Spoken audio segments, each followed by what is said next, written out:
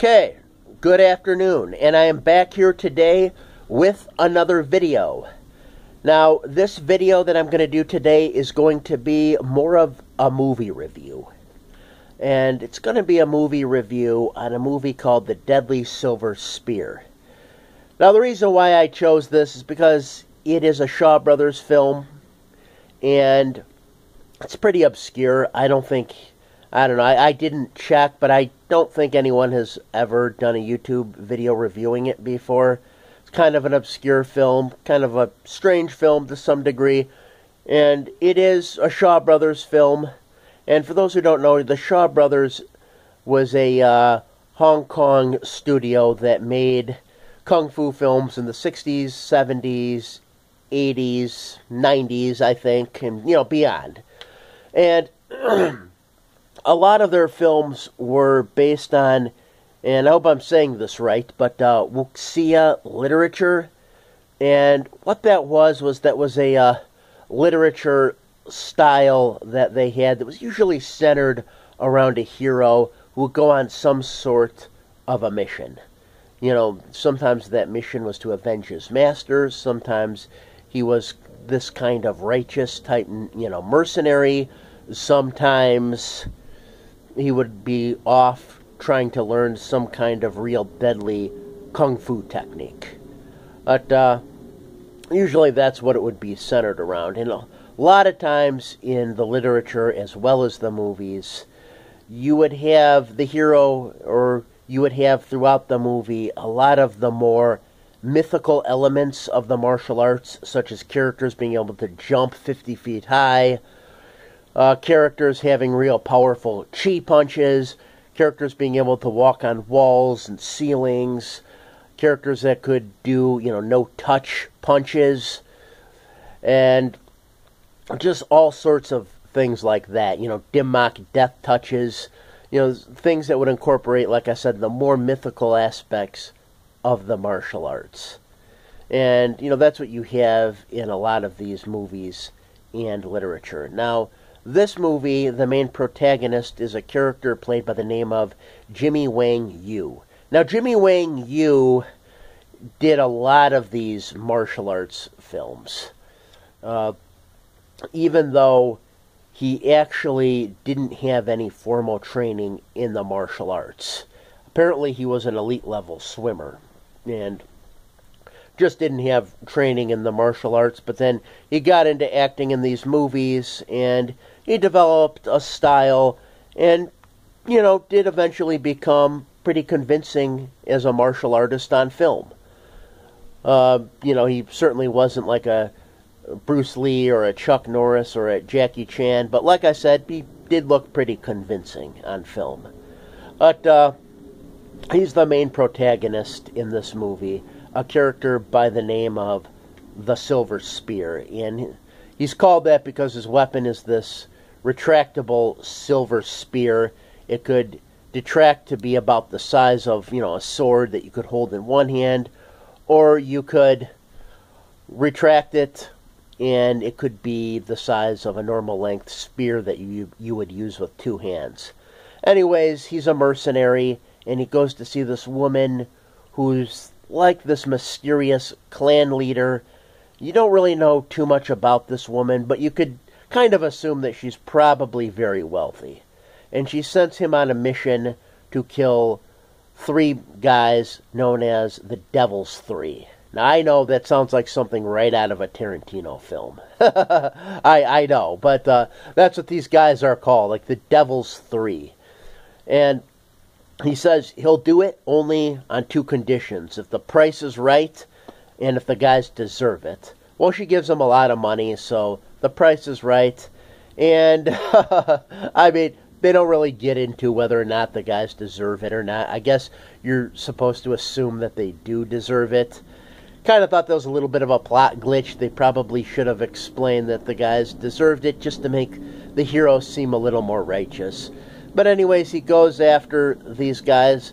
First, he faces the first one of the Devil's Three, who is able to, swim underwater, and he's supposedly invincible underwater, but he defeats him right away. The next, the Silver Spear faces the second of the Devil's Three, and that's this hermit who lives in a cave with an eye patch over one of his eyes, but he's really proficient with using these, hatchets. And he fights that guy. The Silver Spear actually gets wounded, but he does end up killing the hermit with the axes.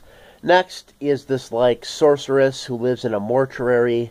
He goes after her. There's a lot of, horror imagery here in this scene, and a lot of it kind of seems like it would be more Eastern European, maybe like Transylvania.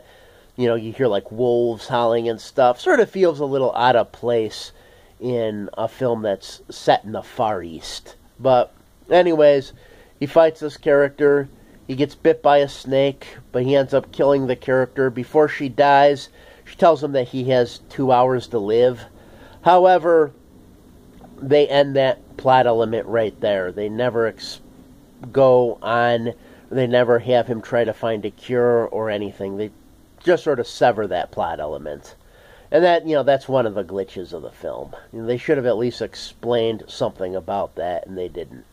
So then after that, he goes back to the woman clan leader, and she pays him, but then she sends him out on another mission to go after this hermit who lives in a palace up in the mountains in kind of a snowy area. And he agrees. He goes up, into the mountains and gets to the snowy area where he fights these guys that kind of look like snow ninjas. He manages to defeat them, but they could kind of blend into the snow really well, so they're hard to see. But he ends up defeating these guys. He gets up to the palace. Now, this hermit who lives in this palace has abducted this guy who is a silversmith. And the reason why he abducted him was because he wanted the silversmith to build him this, super weapon known as the Death Rings. Because if he could have the Death Rings in his possession, he could become the master of all martial arts with the Death Rings. So the silversmith builds him the Death Rings. No one had built this thing in 10 years. When it was last built, it, destroyed an entire village. What the Death Rings is, well, okay, if there was a list of the 10 most bizarre weapons in Shaw Brothers films, this Death Rings has to be near the top. What it basically is it's kind of like a top, where you kind of pull a string on it, and it, flies out, kind of like a drone, and it decapitates anyone who gets near it, because it kind of has, a circular saw blade around it. It's kind of circular, and sort of like an ancient Chinese drone, in a lot of ways. Called the Death Rings. So, that's what you gotta love about these movies, when they have stuff like that in these films. But, anyways, he builds this thing, and the protagonist, the Silver Spear, makes his way to the palace. First, he fights the main henchman in this room that has a lot of ropes in it that catch flame. That's probably the best fight scene in the movie, because there's all these ropes, they're all on fire, and they're dodging these ropes falling down while they're fighting each other. It's just kind of a cool scene. Then, after that, he has to deal with the Death Rings, and this Death Rings thing is coming at him. Like I said, things like this mechanical drone thing, it's kind of based on something from another movie called Master of the Flying Guillotine, which also had Jimmy Wang Yu in it. But in that, the guillotine is attached to a chain. But in this, it's different. This thing is more like a robotic drone type thing.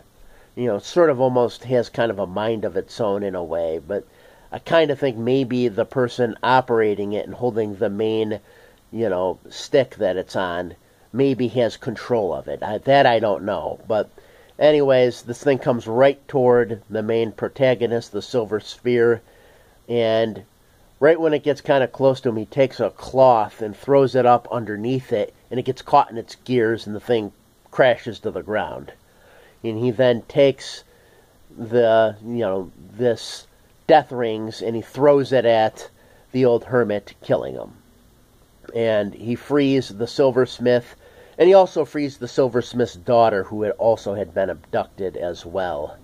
And then the movie ends. Now, ultimately, I thought this was a good film. I think a lot of these Shaw Brothers films are really quite excellent.